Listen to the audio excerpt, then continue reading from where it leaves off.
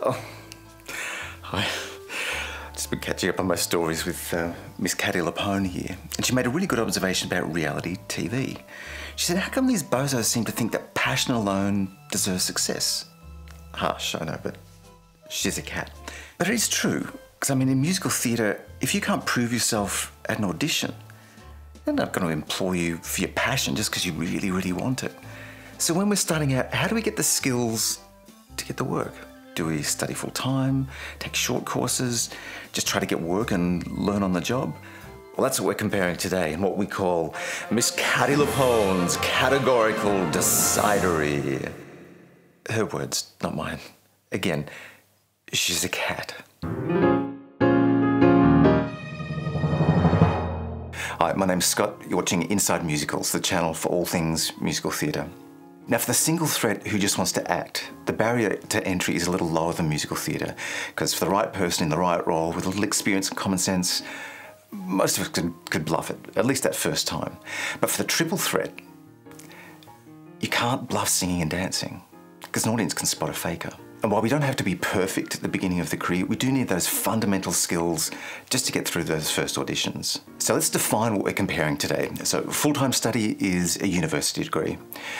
Work is trying to pick up skills on the job, and short courses could be workshops, masterclasses, drop-in dance classes, singing lessons. And they all have their place, but they all have downsides. And right off the bat, sorry for the sports analogy, right off the bat, let's eliminate high school drama and amateur theatre, because they're not going to give you industry-ready skills.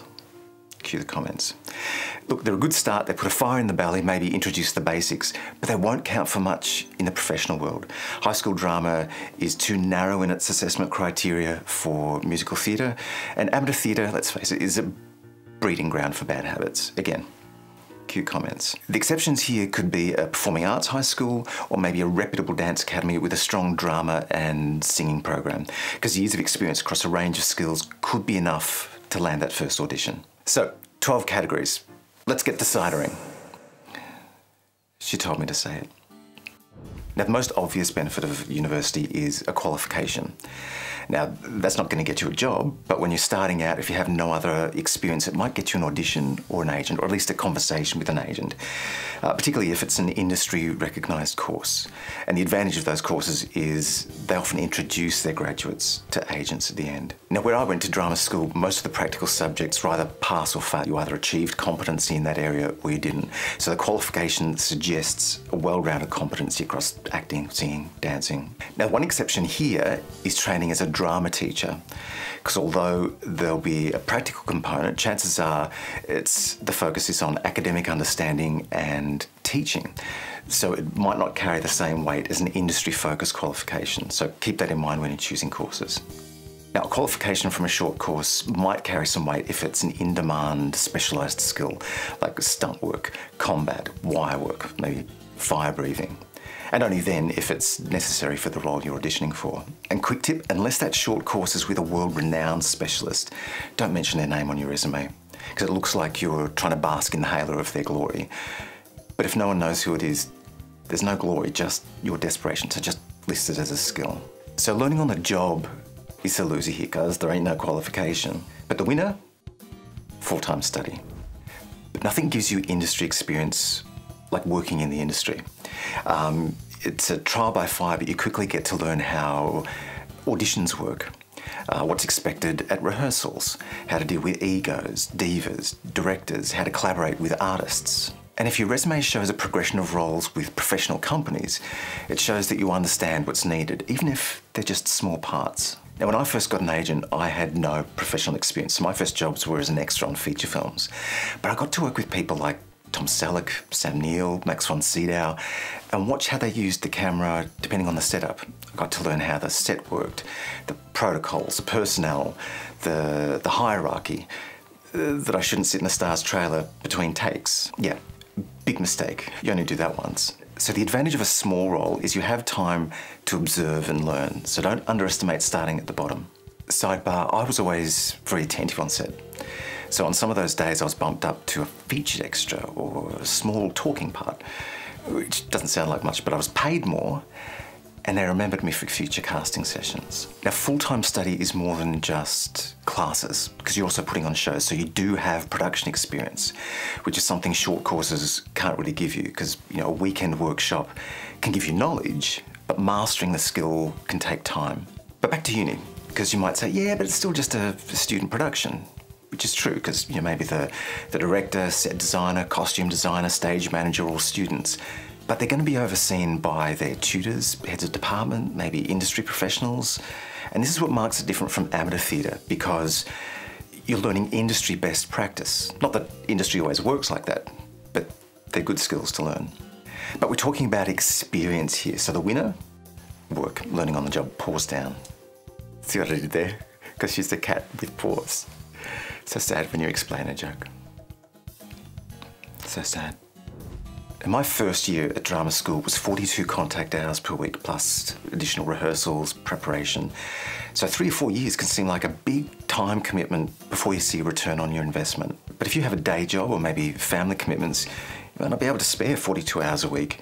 So maybe short courses are the better option because you can do them in a time that suits you. So then you might think maybe learning on the job is the streamlined approach. But unless you're a child actor, it's not the director's job or other actors' job to teach you anything. You've got a job to do and you've got a show to put on. And even if they wanted to take you under their wing, there's no guarantee that because they're good at what they do, they're good at teaching it. So if you're learning on the job, it could take you years to pick up the skills you need, and even then there could be gaps in your knowledge. The same with short courses. I mean, how many courses would you have to take for the equivalent of 42 hours a week for 3 or 4 years, like full-time study? So for time efficiency, this goes to full-time study. For time convenience, definitely short courses. Now, at face value, university can seem expensive, and unless you pay it up front, that's a debt you're going to have to carry. But if you think about how much you cram into that 3 or 4 years, maybe it's money well spent. So when you think about short courses or drop-in classes, they look affordable in the short term, but compared to 42 hours a week of full-time study, you'd pay a fortune in short courses. And this is where learning on the job really shines, because you're being paid while you learn, if you learn. So for the lowest cost, it definitely goes to work.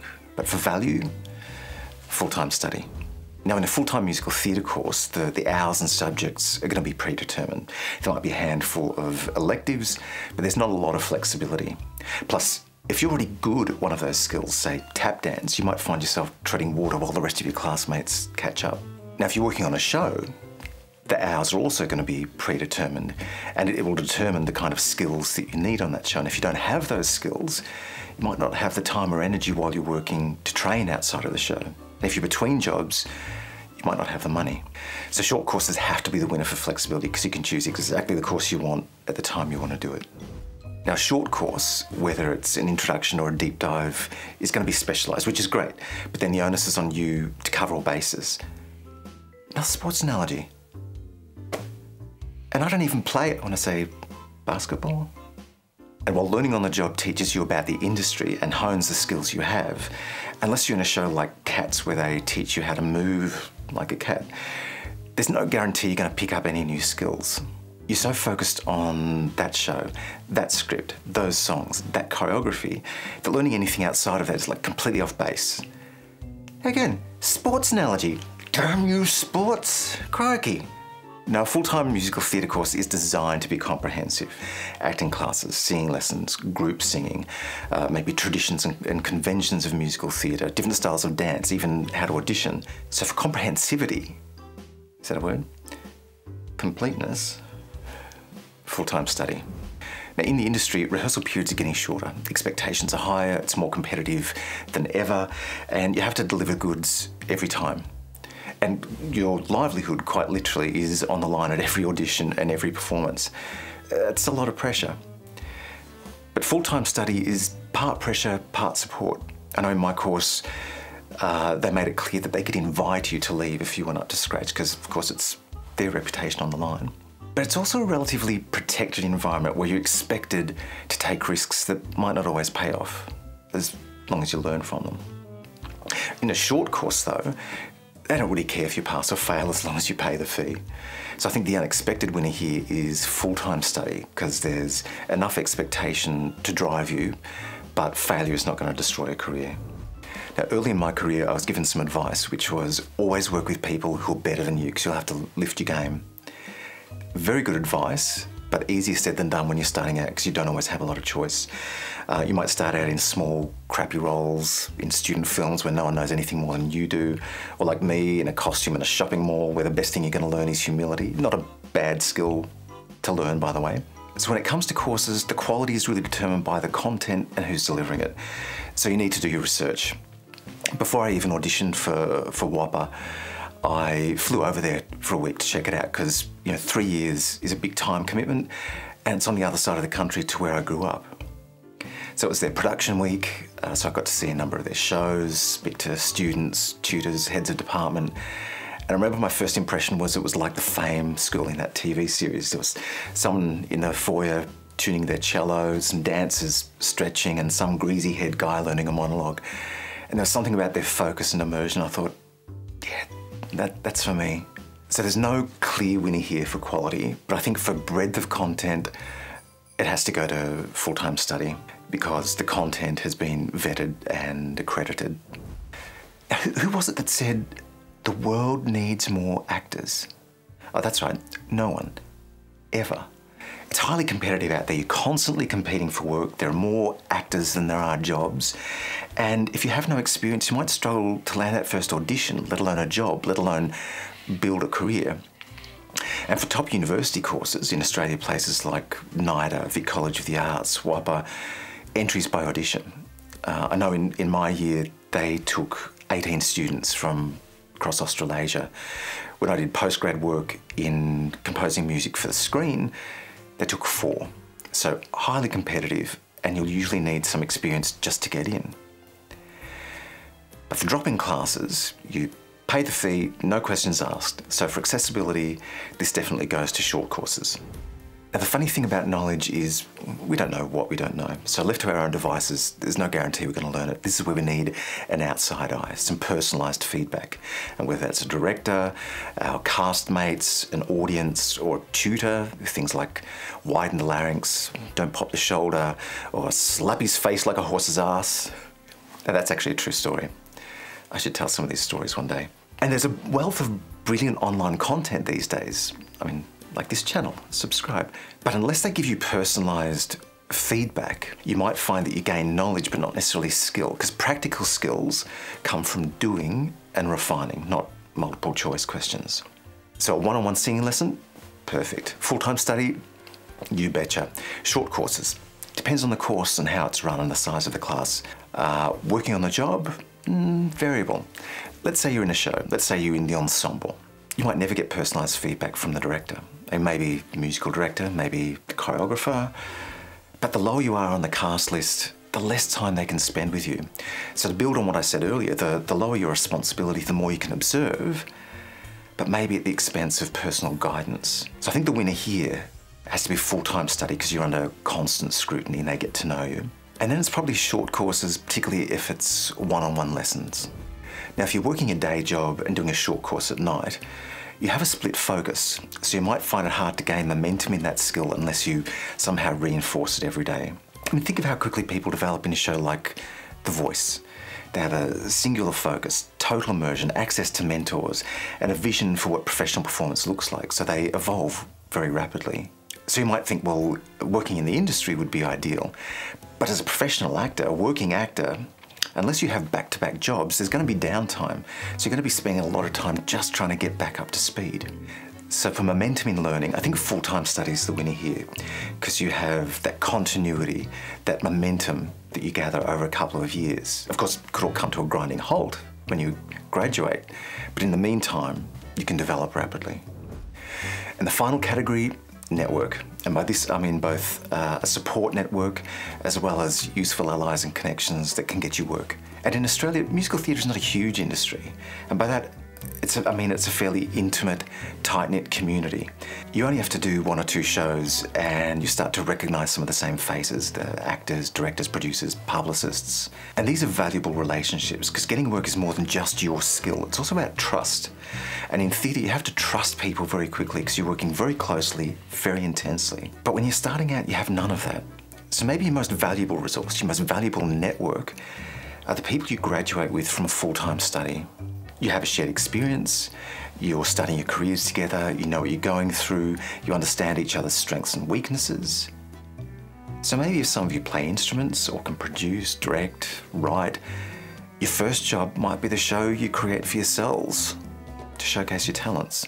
I mean, even now, I still collaborate with some of the people I studied with. So what's the overall winner here? Because short courses can be piecemeal, but if you have some experience, they can fill in the gaps. Learning on the job can give you an instant income, but there's no guarantee the work will give you the skills you need. Full-time study can be expensive, but then maybe it's a fast track to being employable. So what would you choose? Oh, you thought Catty was going to choose? No, that's why she gave you all these pros and cons. Plus, she's a cat. But as she always says, give a man a fish, he'll eat for a day. Teach a man to fish, and he'll be slave to a cat for the rest of his life. Who wrote Catty? So what have I overlooked? What's your advice? Would you like more videos on how to get a career off the ground? Until next time, thank you so much for watching. I hope you found it useful. If you didn't find it useful, share it with 5 other people, just for a second opinion. That'll teach me. And if you're still watching, I truly love you.